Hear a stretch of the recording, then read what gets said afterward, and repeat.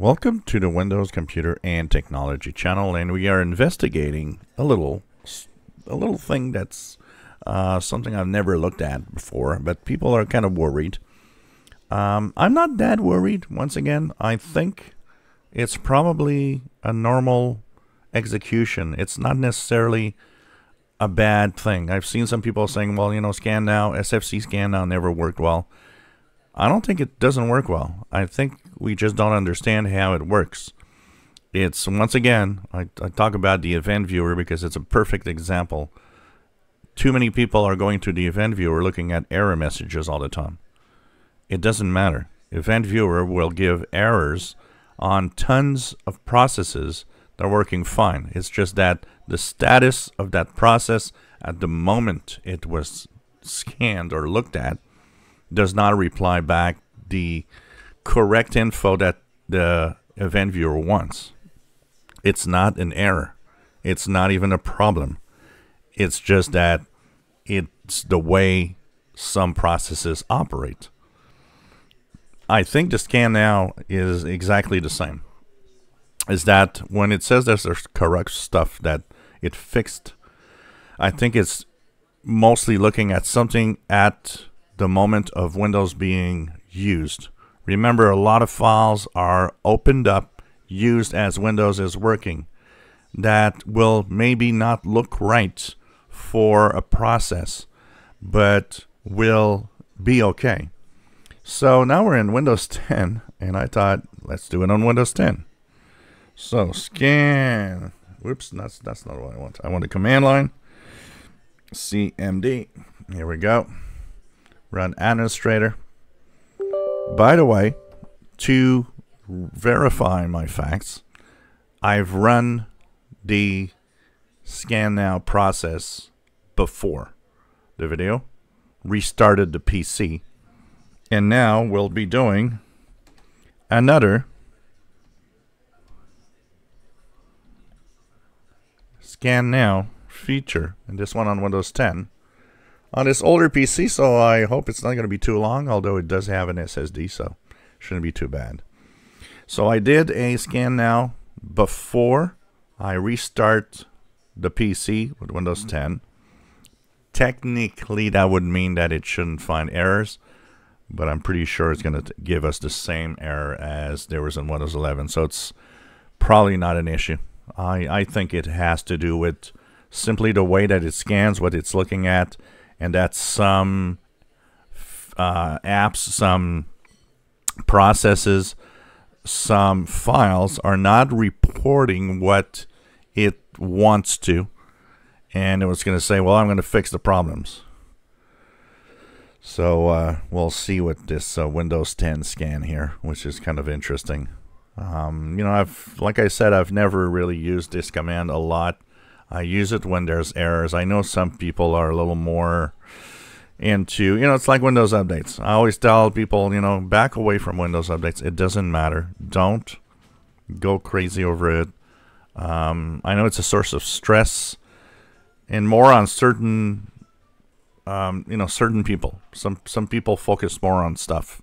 I think PC users, especially enthusiasts, you know, I'm also an amateur radio operator. And I often tell people, I think there's a wiring in our brain that is different from the general population when we're kind of a little too intense on our hobbies and on our PCs and stuff. And of course, that means that all of us don't see the same thing in the same way. So some people will will worry about stuff that are a lot more due to their brain wiring, the way they are, than a lot of other people's. You know, it's like I don't worry about my PC stuff much. I don't scan now all the time. I don't, you know, check for errors. I don't go to the event viewer. I'm in the, you know, simply in the role of if everything works fine, I have nothing to go and check. It's the same thing that I always say. You don't need any fixers. You don't need to have tools that fix Windows. It's a big mistake to have all of those, because those that have the most problems with Windows are those that try to fix everything they see, which should just be left alone. And I think a big chunk of users that have problem with Windows updates or with any type, blue screens. I had one guy that said, I stopped following you because, you should talk about all the tools we need to fix Windows. And I replied back to his comments. It's like, well, I guess you're not really listening to what I say because you don't need tools. And the fact is that same person had several PCs that always had problems. And you know what?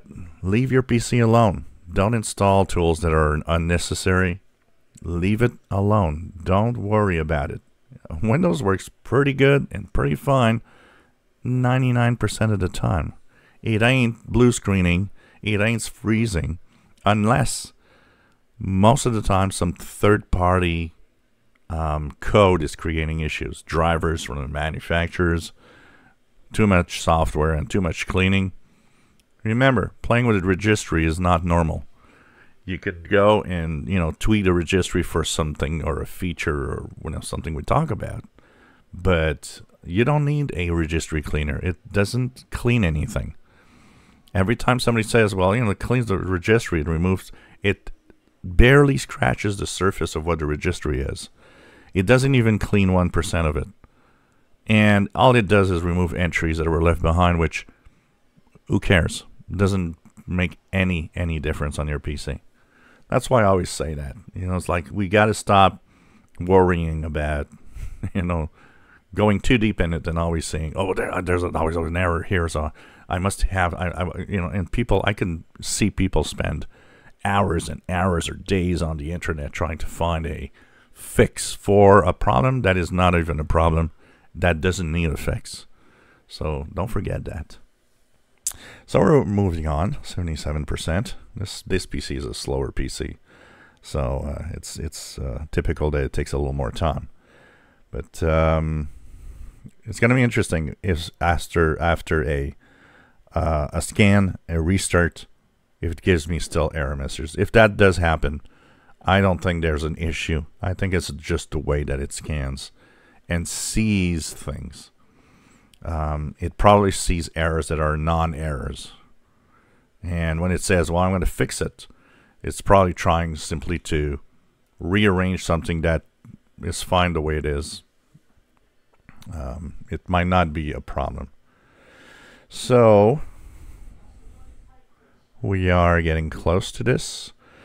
And, I think it's just telling everybody to stop worrying about, I think enthusiasts are good at that, going too far, too deep in the system and thinking there's always something wrong, when in reality, no, it's okay. It's okay. And we are at 100 complete. And it says, found corrupt files and successfully repaired them. Here you go. Once again, this same thing here happening.